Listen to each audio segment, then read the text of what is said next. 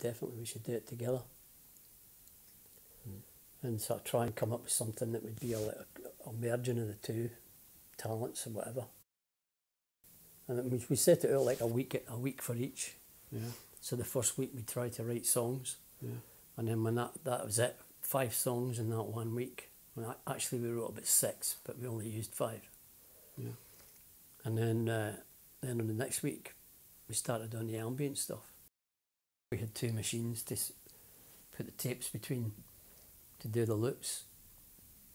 So one you would start on one tape, pull the tape across onto the next machine, put it on the spool, and then electronically loop it back into the other machine. So you would record on one machine, play back on the next.